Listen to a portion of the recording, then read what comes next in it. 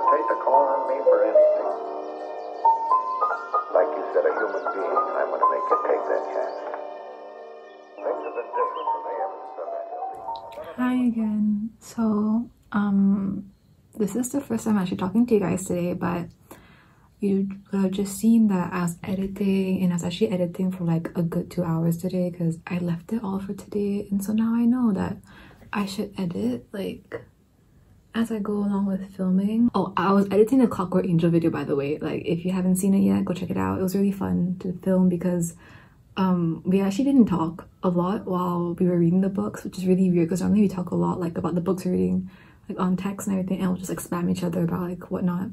If you haven't seen it, go check it out. It will be out by the time this one is up because I am literally uploading it right now. Reading update. Oh, actually, before that, this is a camera that someone got me for my birthday, which is kind of weird because I was like, what, 10? Yeah, maybe 10. And it's so old, but I charged it and I would use it to film, but it's just my camera quality on my phone is better than this, so that's not gonna be happening anytime soon. But as for reading, I have reached the part where the war is really kicking off because they see the sign from whatever. I forget names so much. It's actually kind of ridiculous at this point. Like, also I appreciate how, like, even though it's like a romance, Madeline Miller doesn't shy away from like talking about the really like ugly sides of war. Like, war's ugly, right? But like fighting, a lot of other things happen, and like during the entire like chapter about like the women who are taken to like the camps and everything, I just felt so sad because like obviously I know what happens. Like, I did history and everything like during school, so I learned quite a bit about it, but it never makes reading about it any easier. Like, even though the words are like so pretty and like aren't as gory or as like blunt, you still feel the impact. Like, you still feel so sad. But yeah, I'm about to do some law work, I think. I don't know, my hands are kind of like hurting because I was like on my laptop a lot, and I have like that hand problem where like if I hold open a book for too long, like if I hold a book like this, like if my thumb is like this, it'll hurt. Same with like typing. So I might just take a break and maybe watch an anime. I might watch Attack on Titan because I am still watching the same episode I've been watching for like maybe a month now. So I'm going to fix that. If not, I'll be rewatching Full Metal Alchemist Brotherhood because that show is so good. Like, oh my god, like like every single part of that show is so good. Like, the characters were like phenomenal. I just love all like the 7 deadly sins, like the way, was it Envy? The way Envy died, like that line where it was like, oh, like, you don't hate humans, like you're envious of humans because like we have everything that you want, like a family and friends. And I just like, whoa. That's all for now. I'll see you in a bit. Welcome back to my floor. Well, a different part of my floor actually. This is like obviously in front of my bed. But yeah, it's actually been 2 days since I last checked in with you guys because the weekend that just passed, it was like a birthday weekend for like my friend and my mom, so I didn't really do anything but like do birthday things with them. So I didn't really need to there wasn't much to film basically. Like, I woke up late and then read some comics, and then I got ready and then went out, or I just spent the entire day with like my mom's friends and just my mom and like family. So yeah, but I'm back, and I actually finished the Song of Achilles. I actually finished it on the Friday that I last filmed, or at least I'm pretty sure I filmed on Friday. If I didn't, well, that's really upsetting. But yeah, I finished it on Friday at like 2:12 a.m. Like, I started reading that day at like, I think either 11:30 or midnight, and I just like, I think maybe 93 pages left, so I said I'm gonna one-shot it because it shouldn't be that much. But then I forgot how slow I read, so it took me like 2 hours, but I don't regret it at all.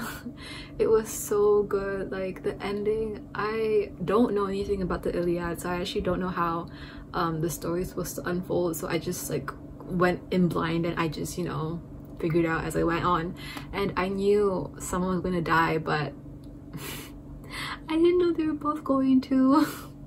But that last line was so good. Like, I think I might just want to reread the entire book again so that I can just like go in and really like appreciate the writing and the language, because it was just so beautiful. Like, the way Madeline Miller just like writes, it's just so beautiful, and there was never a part that I did not enjoy reading. Like every single part of that book was so nice to read, and I so like, oh my blankie, I really liked the whole discussion about arrogance and ego. Like I found the way she wrote about it so like amazing. Like the way she wrote about how Achilles was slowly becoming into someone that he wasn't at the beginning of the book. Like I love that whole like part of the book. Like it was so good, and just it was amazing. Like if you haven't read it, like I completely recommend it. Like I think it's gonna be a favorite. I think it could be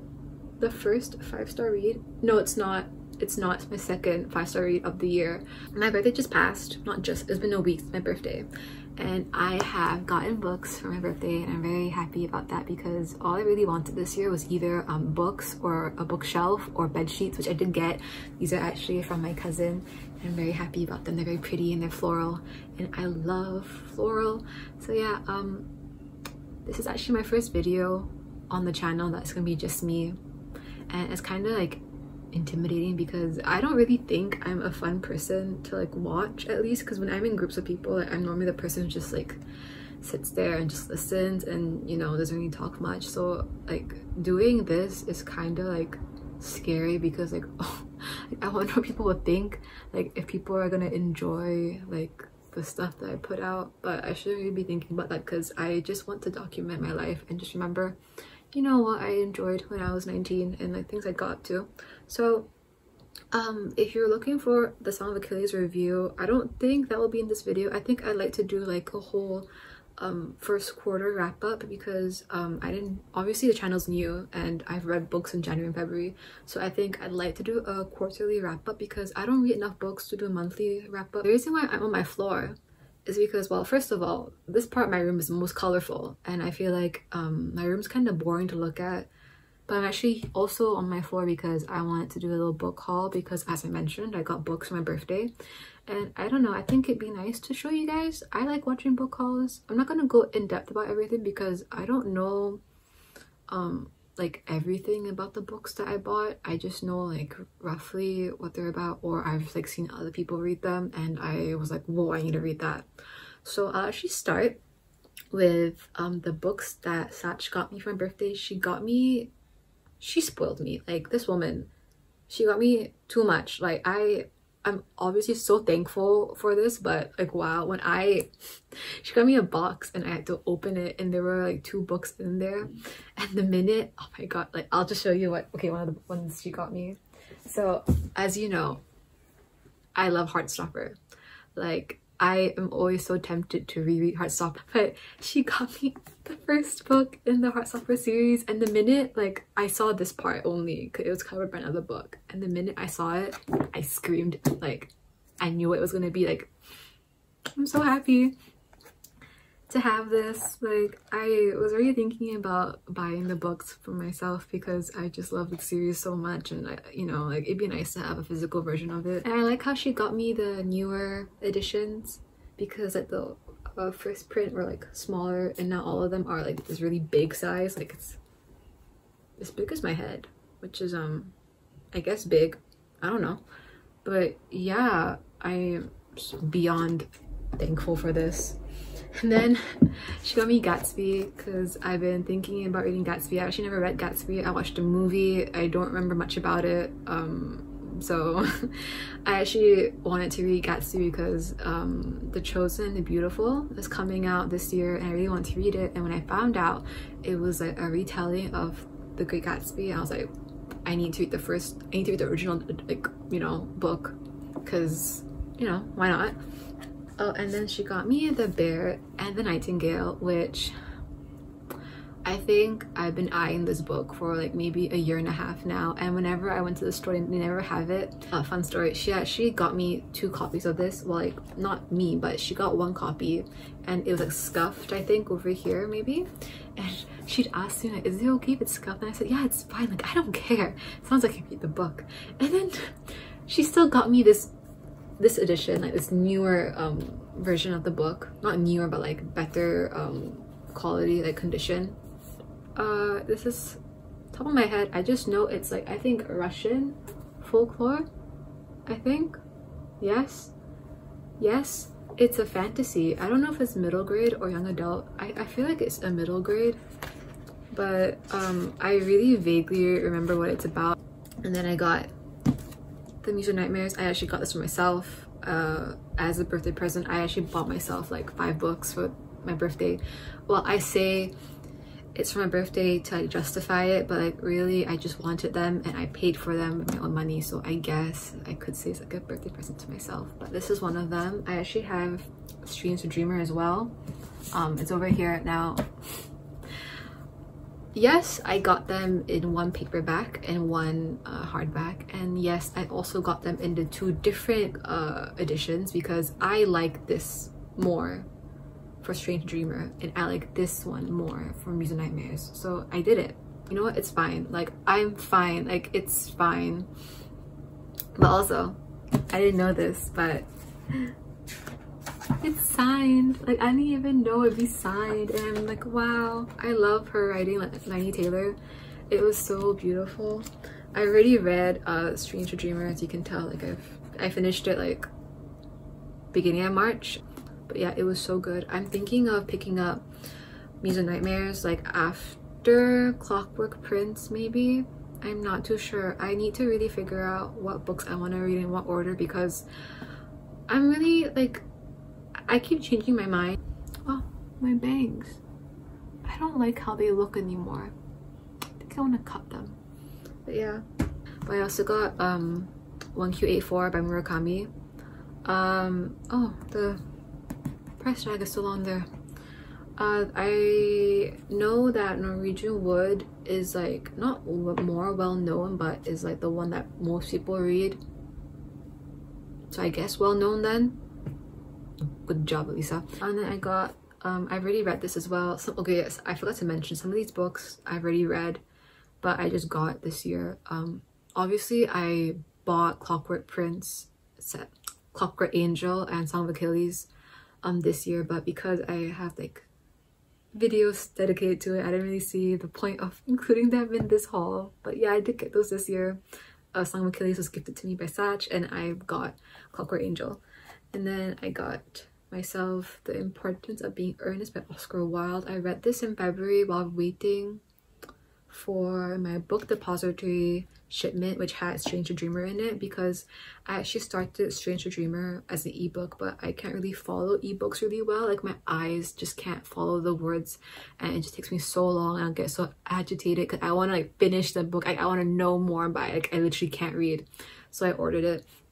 And so while I was waiting for that, I didn't want to start like a whole big book or series, so I just opted to like read tiny books. So I got this, and then I read The Little Prince. This was gifted to me as a really late Secret Santa gift from my friend from A-levels. It's See You in the Cosmos by Jack Chung. I just know it's kind of sad, and like, I like sad books. It makes me happy.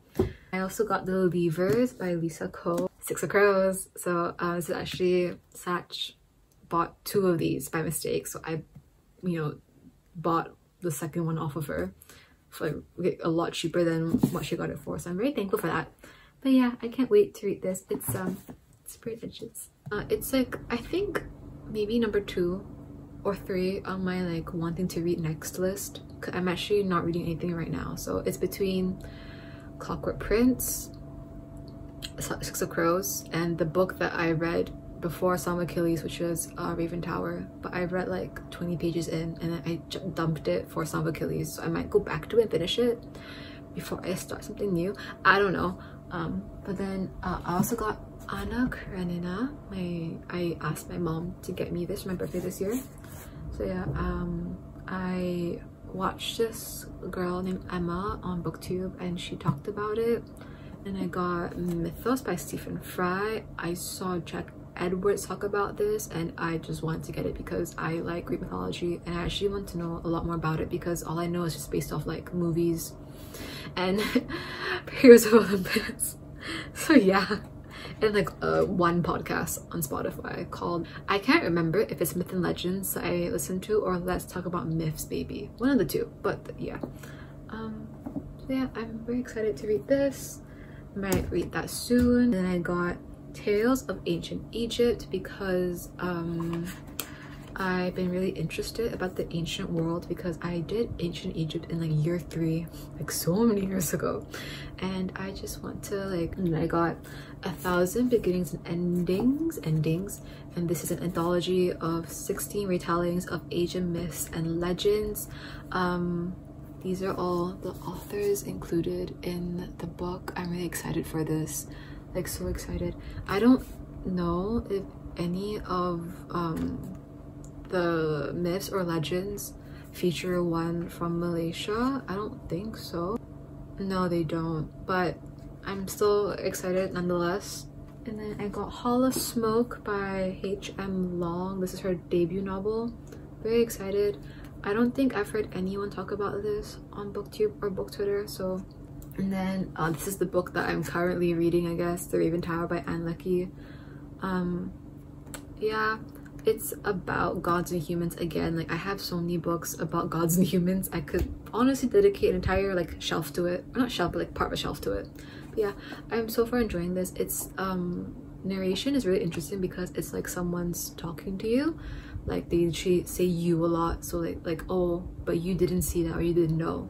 And I like that because that's the first book I think that I know this is the first book where they've done that, and it's really interesting. So yeah. And then I got Phantom of the Opera again because Emma talked about it in an entire video dedicated to Phantom of the Opera, and the way she talked about it, it sold me. Like, it just sold me. Like, the way she talks about books is so like amazing. Like, she talks about it with so much like soul and like energy and love that it really makes you want to read every single book she's ever talked about. I hope you enjoyed watching. Yeah, if you have any recommendations for me, like book wise, leave it down below. If you guys follow me on Twitter, I'm not that active, but I do talk about the books I'm reading, or just talk about like uni, or like just whatever that pops into my head. I just go tweet it. If you're interested in seeing more of me or such, subscribe. It'd be really nice to have you around. Bye.